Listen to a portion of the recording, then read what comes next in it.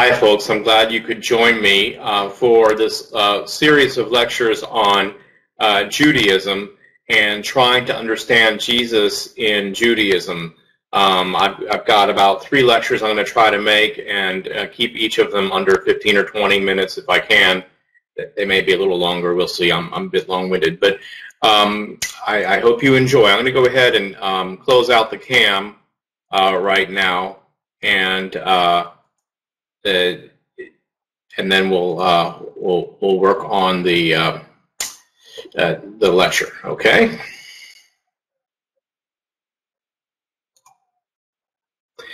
Now, the first thing we need to recall about Jesus is that he was Jewish.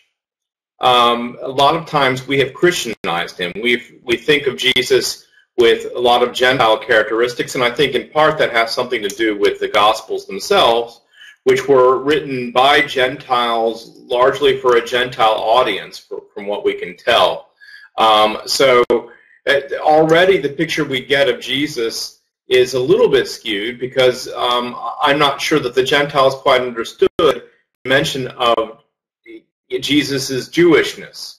But Jesus was a Jew. He lived in first century Palestine. So we've got to do a real sort of cultural analysis in order to understand the milieu in which he lived and how that shaped Jesus' views and the views of the earliest followers of Jesus, the disciples, and Paul.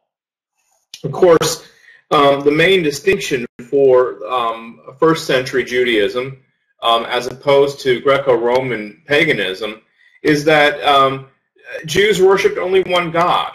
So their monotheism is distinctive in the Greco-Roman world, where most pagans were polytheistic, mixed and matched, took different gods at different times.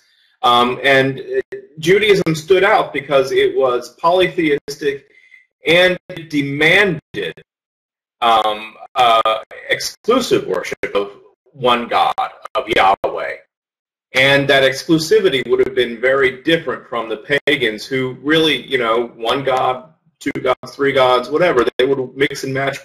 And so the Jews were viewed by the pagans really almost as atheists, because if you don't believe in all the gods and you only believe in one God, you might as well believe in no God. And they were considered then a threat a lot of times because the social order and the economic order and everything else was maintained by the gods. And so not worshiping the gods put the community in the eyes of the ancients in a precarious position. So the Jews were disdained, disliked for their beliefs, and because they maintained purity laws and did some other things, they kept it themselves. And so it was a very distinctive culture and religion in its day.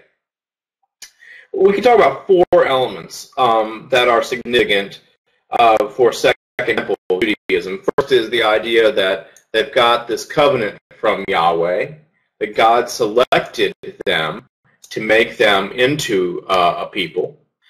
Second is that it is already a religion of the book. By the first century, the law anyway, the Torah and the prophets are pretty stable and are being used by Jews both in Palestine as well as outside of Judea as a central understanding for their beliefs. The third element of Judaism for first century Palestine, dominant element, is the worship of the temple and the sacrificial system. And then the fourth is just the belief that the Jewish Holy Land is different than every other land on earth. It's God's chosen place where God has chosen to dwell. And so the land, Israel, is different than any other land in the world. Now, in terms of what we know about the first century Palestine and the view of the Hebrew Bible, Jesus knew the threefold division of the Hebrew Bible: the law, the prophets, and the writings. In fact, in 4, he says the law and the prophets and the Psalms. There are this threefold division of the various books that make up the Old Testament. That shows us that the Jewish canon by the first century is becoming stabilized. At least the books of the law are pretty much agreed upon, and the former and latter prophets, the historical, what we consider the historical books and the prophets, are pretty much stable. The real question is what books belong to the writings. We can tell that that's still in flux in the first century. The Septuagint, which was the Greek translation of the Hebrew Scriptures, made in the second century before Christ, has all the Old Testament books, plus a few others. It has First and Second Maccabees, it has Wisdom of Solomon, it has a whole bunch of books that belong to the writings that do not, in addition to Samuel, the writings that do not belong to what we consider the canonical Old Testament. So it's interesting, the Bible of the early church, which was the Greek translation of the Old Testament, the Septuagint, includes books that no longer appear to be part of the Old Testament canon. Qumran has also most of the books of the Old Testament, in fact, all of them except Ruth. So we know that there was a Jewish library, a Jewish sect out in Qumran that were copyists and scribes, and they had a copy of all of the books of the Old Testament except for Ruth. So that's pretty big. And really, by 90, after the destruction of the Jewish temple, by 90, the rabbis who come together in Jamnia and sort of start school are pretty much stabilizing the law, the prophets, and the writings into those that we know. But this process really of canonization, if you want to call that, of the Jewish or the Hebrew Scriptures really was not analyzed until the 2nd century BC. So really, when we're looking at the emergence of the Christian movement, we have a situation in which the Hebrew canon is pretty settled in terms of the law and the prophets, but still isn't into writings. And of course, the Greeks, the New Testament writings, are emerging in this period, but really not canonized until the 4th century, as we talked about in the other lecture. Now, when you look at the Torah, of course, makes up the first 5 books of the Old Testament. That's a central book upon which all Jews can agree is the basic covenant that they live by. The covenant that God made with Abraham, the covenant that God makes with Moses, the covenant that God with the people, and informing people, calling the people out, making them special. That's really where we find this important covenant, giving them the commandments to live by, but also giving them the laws they need to live by, the purity laws that they need to maintain in order to have God's presence with them. And those purity laws are very important for Jewish life, both in Judea, also in the Greco-Roman cities where you found small Jewish enclaves in this period. They maintained their own purity. They didn't eat pork. They maintained the traditions of the Sabbath, which was distinctive from other Greco. I mean, think about that. In the Greco-Roman period, the Jews were the only ones who were maintaining Sabbath, so they were the only ones who had a weekend. Everyone else worked all the time, right? So, but they took that Sabbath, that Friday evening serious, where they had their prayer, and their Saturday where they did not work. So they maintained their own lifestyle, even in these big cities like Rome and Alexandria, and they had sort of their own enclaves, their own ghettos, as it were, where they lived, and they were distinct.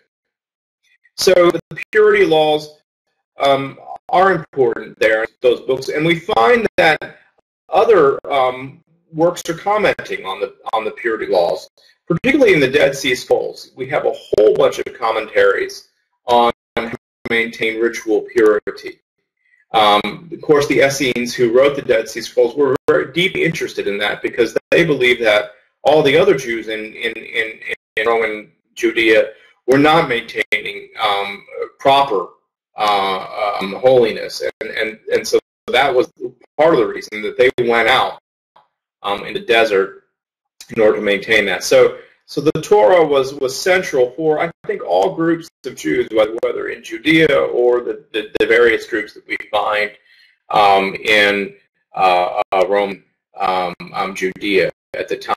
Now, another very important element for the Jews was the second temple, second Jerusalem temple. The first temple, the temple of the Hebrew Scriptures, was built by Solomon and destroyed when the Jews were taken into exile in the 6th century in 587. The second temple was rebuilt, not on a grand scale, but rebuilt in the 6th century when the Jews returned from the exile, and then was completely renovated or rebuilt by Herod in the 1st century. And at that point, it becomes this grand structure known as one of the wonders of the ancient world. It was huge, and you can see how this kind of a temple must have dominated Jerusalem. They say that in the period of Herod's temple, the streets of Jerusalem flowed with blood because of all the sacrifices that were being made down here at the altar place around here where they would make the altar. The blood would just flow out of this place. That may be an exaggeration, but certainly people have come from the world. If you were a Jew, a believing Jew, and you lived in Alexandria or Rome, you would at least once in your lifetime try to make a trip to make a sacrifice at the temple. If you lived in Judea itself or in the land of Israel, maybe once yearly you would go up for a festival, and you would make sacrifices there, and you would meet with your family and celebrate. It was so large, in fact, that you had a whole garrison of Roman soldiers in the fortress that was built in the temple. And these soldiers would patrol along the top of the temple walls and make sure that it was being maintained, because people would come from all over. Sometimes they would agitate the crowds. There's a story of a soldier mooning the people below and causing riots for days at a time. There's stories of soldiers, Roman soldiers, putting up their standards, and so the idolatry, people would just get very upset. But you can see all the various places. The Gentiles could actually come into the court of the temple here and view what was going on. So people from all over would come. Jewish Hebrew people could enter as far as here. This is the court of the women, the court of Israel, where the women could come. They could come as far. Men could come up closer, and only the priest could go back here along the altar, and only the high priest could go in the holies of holies inside. This was a huge building, and tremendous. It was also a place where there was a large bank. People could deposit money, and it would be kept safely there. There was a treasury underneath. Temples were often served that function in the ancient world, that they were banks and places for economic transactions, and the Jerusalem temple was no exception to that. And of course, if you came from places like Alexandria or Babylon, people needed to change money. So out here in the courtyards, people would be or in the porticos, people would take their money and they would exchange it so that they could buy the sacrifices that they needed to purchase. Because you wouldn't want to carry a dove or something like that all the way from